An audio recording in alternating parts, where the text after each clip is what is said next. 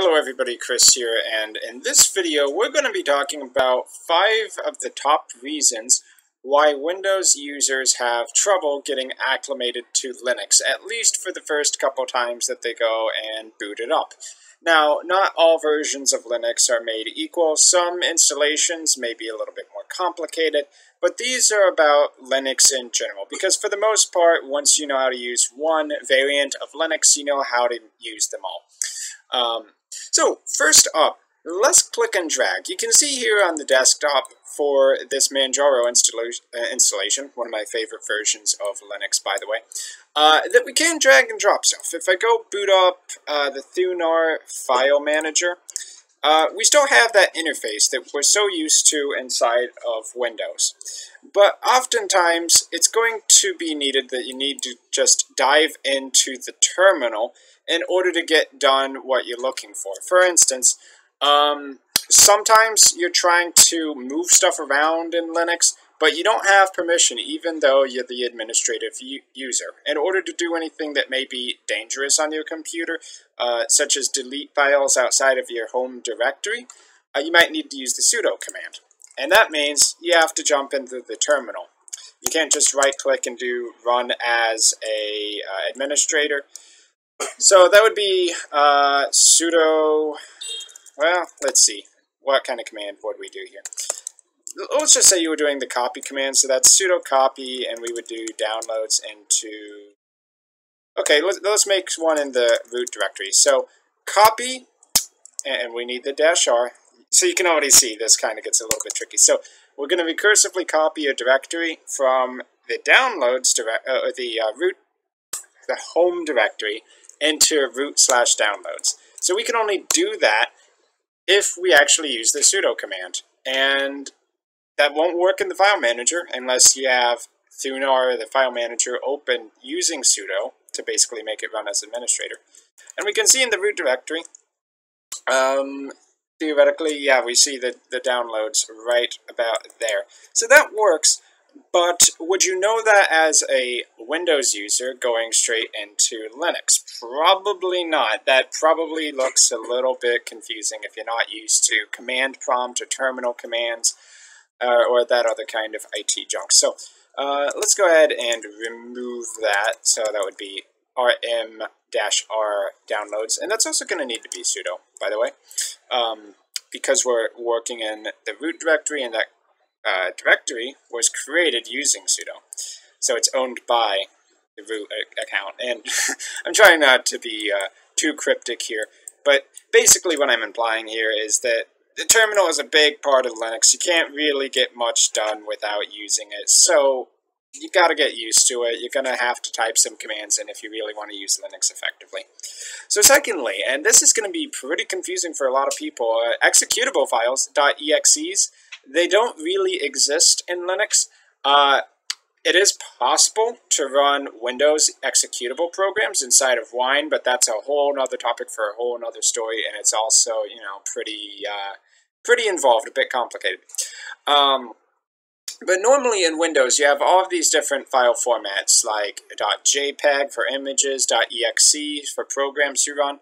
But in Linux, you don't really have executable files that you boot up as a program.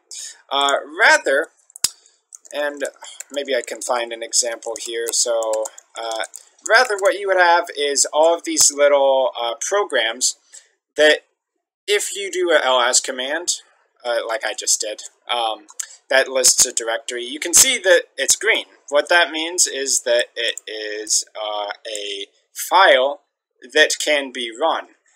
Now, it's not an executable you click on, but if you wanted to go ahead and run it, it would be something like sudo period for the current directory /rc.local, and then if that file is able to be run, able to be executed, then it would go ahead and do it just fine. But it takes some getting used to that kind of thing, because in Windows, you just double-click the program and it works, right? Now, I would say that when you do install programs, most of them will put a start menu icon in, but this doesn't apply to everything. So here, graphics, we have GIMP. And that'll work basically like Windows. So you just click it and it opens. That's what most users want to see. But there will be those cases where you have these programs that simply aren't going to boot up like that because they don't have a magical shortcut created in the start menu. So be ready for that. But many programs, most of your standard stuff will have that, so it's not all bad.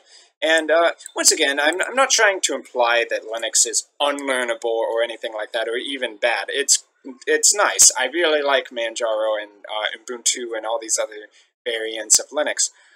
I'm just pointing out it does have a learning curve, especially if you're not used to this stuff. So something that's kind of unfortunate, and I think this is one of the parts where Linux is a bit weak at the moment, is that stuff tends to crash all the time, and it often has cryptic debug messages. So you'll just have a program running, and it might say some kind of developer note like error, not enough memory, or something like that. And you might get that kind of thing in Windows in a nice pop-up message. In Linux, you might see that in the terminal, and it might be accompanied by 20 other lines of debug messages. Unless you're going to just go ahead and Google through it to really figure out what it means, it can be kind of cryptic and a little bit of a pain to deal with. It's not so much that the messages are worse than the ones in Windows, but that you'll run into them a lot more often, and often you can't just fix a program by closing it down and reopening it. It might just be something like, the program can't run without this library. I think that's a better example. And you need to know, magically, which library are you supposed to install through a terminal command. Now, if you already know the library, yeah, it's a piece of cake, but, I mean, knowing the command, knowing the target is half the battle. So, yeah, good luck with that. Also, there's a completely different directory structure in Linux. We can show this in the file manager. I don't want to make you guys have to look at the terminal too much here. But this is what Linux looks like. You don't see any C drive. You don't see program files. You don't see what's it called? The Windows directory with System32 and all that other stuff. You have like bin, boot, dev, etc, home, which is kind of the C drive / users, by the way, and all this other stuff. So it's not necessarily that it's more complicated, but some of this stuff, I mean, it is not obvious. Like a 3-letter thing, what the heck is OPT? What's SRP? What's ETC? I mean, I think I still don't know what all of this stuff actually stands for. But it's like, well, where did Linux put your program? Is it in ETC? Is it in opt? Is it in user? It takes a lot of trial and error and kind of just knowing and finding and where is commands to figure all that out. So not so much that it's harder, but you will have to learn it. And I mean, there are college courses where basically half the course is about learning the directory structure. I had to take one of those. It was not exactly the best use of time, but hey. So manual app installations is kind of the 5th one. It's not like it's completely manual, but it's more like you have a script to run to kind of install everything on your computer. So rather than just simply extracting files to the right folder, which is like the manual version on Windows, or running an installation package, you might actually need to do some fairly manual stuff. And I guess in most cases it's not too bad. One example would be Nvidia graphics drivers. So you want to install the latest Nvidia graphics driver. You don't have the magical Nvidia graphics driver manager that Windows has. And I would say that in distributions, like, for instance, Manjaro, they do have a manager of sorts. And if you do upgrade command on your computer, it will grab the package which it thinks it should upgrade to. But if you need a specific one or a beta one, or just one that isn't in the package manager, you might need to kind of go into the terminal and run a few commands in order to get it to play nicely and install on your computer correctly. Another good example would be the Yaourt package manager. So this connects to the Arch user repository, and you can install packages on your Manjaro or Arch Linux machine that aren't included in Pacman, the main package manager. But you might need to say, do you want to edit the install script before running? Are you sure you're okay with installing all of these extras? Or which extras do you want to include in that? Those kinds of things are something you run into in Linux, and usually in Windows you can just kind of ignore it all. But all those 5 reasons said, Linux isn't that bad to use. It does have a learning curve, and if you have the time or the inclination to get into this kind of techie stuff, I definitely think you should give it a shot. It's good to know. Sooner or later you might need to use it, especially if you're going to do web development stuff. I just tend to find it just works so much smoother to develop on a Linux machine than a Windows machine.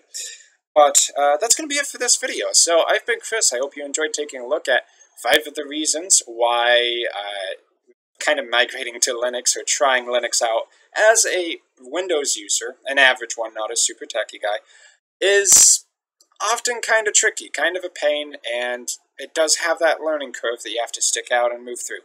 So hopefully I'll see you guys in my future video content. Thanks for watching.